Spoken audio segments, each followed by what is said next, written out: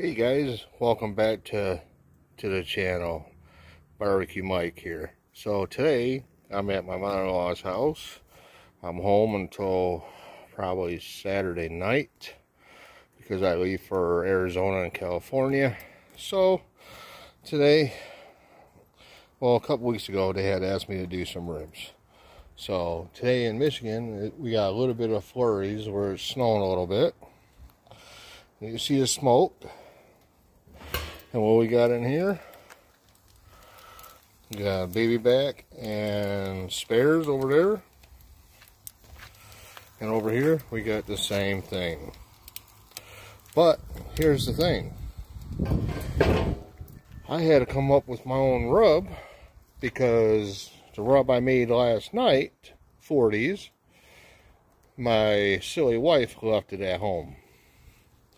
And I'm not driving back a half hour to go get some, to go get my seasoning. So I had to use some of my mother-in-law's spices to make up a rub. So other than that, that's it so far, guys. I will record it and let you see what it looks like here soon. So about another about 2 hours, I will check it and probably spray it to make sure it has moisture and go from there. See you guys later.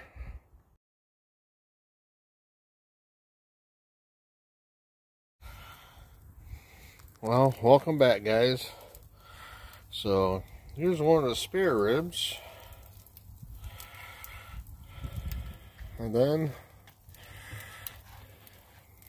we got the baby back over here. And then we got some more. You can see down there that looks like a piece of wood just caught fire and stuff. So we're gonna take it. If I can breathe.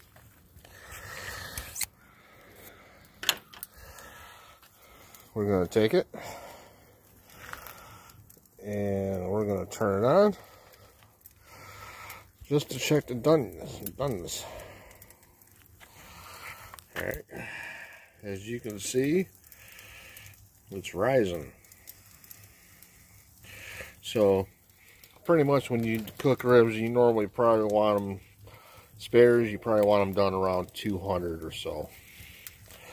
Or until they're tender.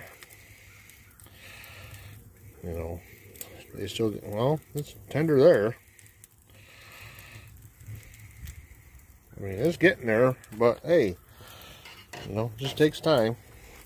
So what I'm going to do is I'm going to spray that one pretty good amount.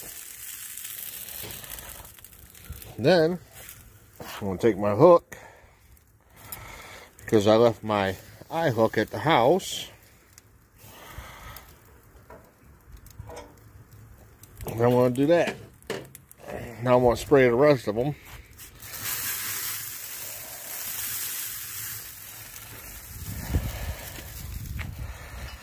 Okay, so what we do is we spray them so that they don't dry out on us. So that's that so far.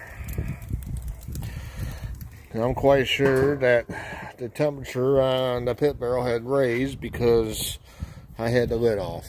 So, but other than that, guys, that's it so far. So next time around, I think I'll be using my wife's new barbecue sauce, which is Dr. Pepper. So we're going to try it out, see how it is. If we like it, we'll let you guys know.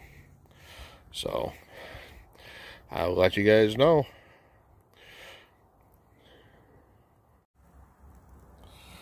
Hey guys, welcome back. So this is the end result of the ribs that were in that pit barrel. I came back to check on them and everything else, and I had a couple ribs. This one here and the other spare down in the damn charcoal. So I guess they're a little done, wouldn't you say? So here's the ribs and everything else. So I don't know how long that's been in the burnt section, but that's not good. So, but yep, so here's the ribs and everything else. So, but other than that, guys, thank you for watching. If you have not subscribed, please do so, because there will be more videos coming soon. Thank you for watching. Bye.